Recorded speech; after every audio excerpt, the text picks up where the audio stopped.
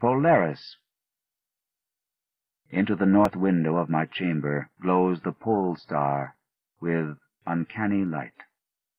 All through the long hellish hours of blackness it shines there, and in the autumn of the year, when the winds from the north curse and whine, and the red-leaved trees of the swamp mutter things to one another in the small hours of the morning under the horned, waning moon, I sit by the casement and watch that star.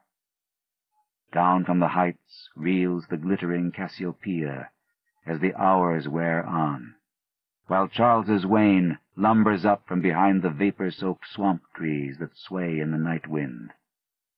Just before dawn, Arcturus winks ruddily from above the cemetery on the low hillock, and Coma Berenices shimmers weirdly afar off in the mysterious east, but still the pole star leers down from the same place in the black vault, winking hideously like an insane watching eye, which strives to convey some strange message, yet recalls nothing save that it once had a message to convey. Sometimes, when it is cloudy, I can sleep. Well do I remember the night of the great aurora, when over the swamp played the shocking coruscations of the demon light. After the beams came clouds, and then I slept. And it was under a horned, waning moon that I saw the city for the first time. Still and somnolent did it lie, on a strange plateau in a hollow betwixt strange peaks. Of ghastly marble were its walls and its towers, its columns, domes, and pavements. In the marble streets were marble pillars, the upper parts of which were carven into the images of grave, bearded men. The air was warm and stirred not, and overhead, scarce 10 degrees from the zenith, glowed that watching pole star. Long did I gaze on the city, but the day came not. When the red Aldebaran, which blinked low in the sky but never set, had crawled a quarter of the way around the horizon, I saw light and motion in the houses and the streets. Forms, strangely robed, but at once noble and familiar, walked abroad, and under the horned, waning moon, men talked wisdom in a tongue which I understood, though it was unlike any language I had ever known. And when the red Aldebaran had crawled more than halfway around the horizon, there were again darkness and silence. When I awaked, I was not as I had been. Upon my memory was graven the vision of the city, and within my soul had arisen another and vaguer recollection, of whose nature I was not then certain. Thereafter, on the cloudy nights when I could sleep, I saw the city often, sometimes under that horned, waning moon, and sometimes under the hot yellow rays of a sun which did not set, but which wheeled low around the horizon. And on the clear nights the pole star leered as never before. Gradually I came to wonder what might be my place in that city on the strange plateau betwixt strange peaks. At first, content to view the scene as an all-observant, uncorporeal presence, I now desired to define my relation to it, and to speak my mind amongst the grave men who conversed each day in the public squares. End of Side 2. To continue, change side selector switch and turn the cassette over. Side 3. Dagon and Other Macabre Tales by H.P. Lovecraft. Continuing with Polaris on page 21.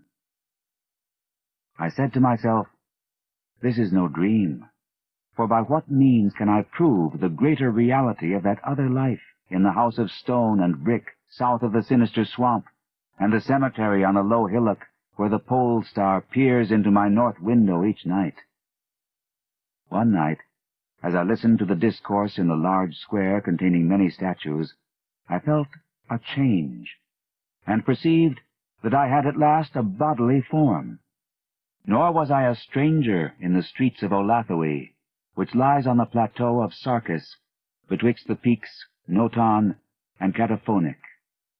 It was my friend Alos who spoke, and his speech was one that pleased my soul, for it was the speech of a true man and patriot. That night had the news come of Dikos' fall, and of the advance of the Inutos, squat, hellish, yellow fiends who 5 years ago had appeared out of the unknown west to ravage the confines of our kingdom, and finally to besiege our towns.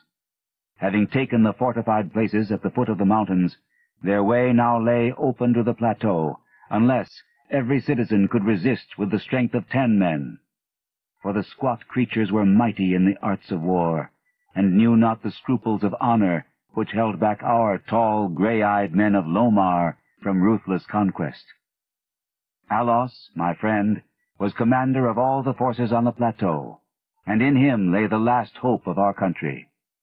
On this occasion he spoke of the perils to be faced, and exhorted the men of Olathoe, bravest of the Lomarians, to sustain the traditions of their ancestors, who, when forced to move southward from Zobna before the advance of the great ice sheet, even as our descendants must someday flee from the land of Lomar, valiantly and victoriously swept aside the hairy, long-armed cannibal Gnofkes that stood in their way. To me, Alos denied a warrior's part, for I was feeble and given to strange faintings when subjected to stress and hardships. But my eyes were the keenest in the city, despite the long hours I gave each day to the study of the Pnakotic manuscripts and the wisdom of the Zobnarian fathers. So my friend, desiring not to doom me to inaction, rewarded me with that duty which was second to nothing in importance. To the watchtower of Thapnen he sent me, there to serve as the eyes of our army.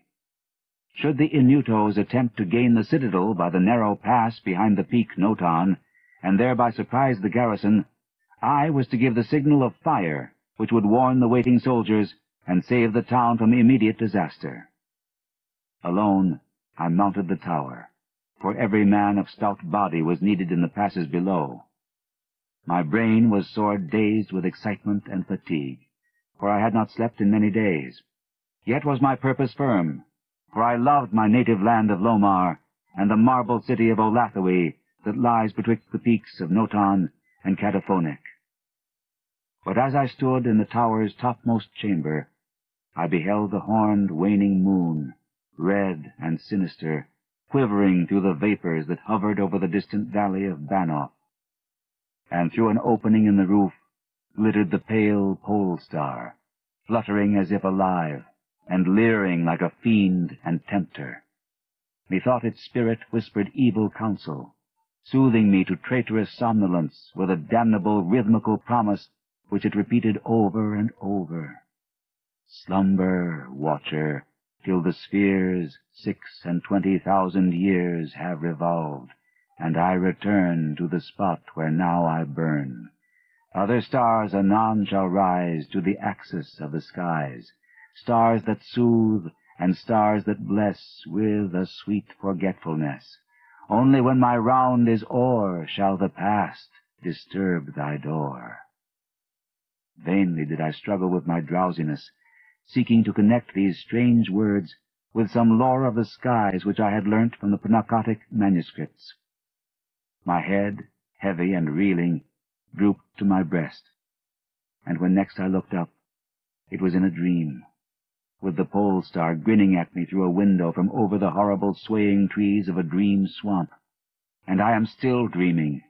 In my shame and despair, I sometimes scream frantically, begging the dream creatures around me to waken me ere the Inutos steal up the pass behind the peak Noton and take the citadel by surprise. But these creatures are demons, for they laugh at me and tell me I am not dreaming. They mock me whilst I sleep, and whilst the squat yellow foe may be creeping silently upon us. I have failed in my duty, and betrayed the marble city of Olathoe. I have proven false to Alos, my friend and commander. But still these shadows of my dream deride me. They say there is no land of Lomar, save in my nocturnal imaginings, that in those realms where the pole star shines high, and red Aldebaran crawls low around the horizon, there has been naught save ice and snow for thousands of years, and never a man save squat yellow creatures, blighted by the cold, whom they call Eskimos. And as I writhe in my guilty agony, frantic to save the city whose peril every moment grows, and vainly striving to shake off this unnatural dream of a house of stone and brick south of a sinister swamp and a cemetery on a low hillock, the pole star, evil and monstrous, leers down from the black vault, winking hideously, like an insane, watching eye, which strives to convey some strange message, yet recalls nothing save that it once had a message to convey.